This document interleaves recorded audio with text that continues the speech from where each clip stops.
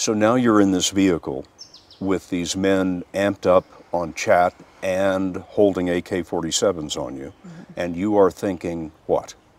I think I was actually saying to God, like, I need help. You know, I need protection, I need strength, I need, I need somebody to come and get me out of here. I thought about just opening the door and throwing myself out, but then, you know, they would have stopped and come back and gotten me. What happened next?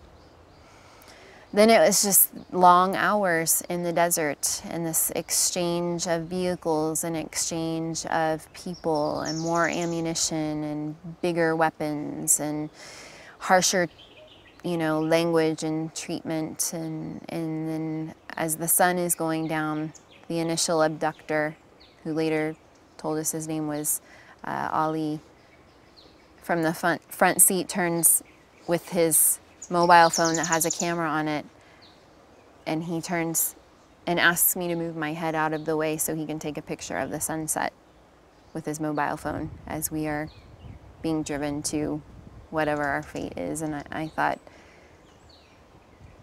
I am in some sort of weird parallel universe.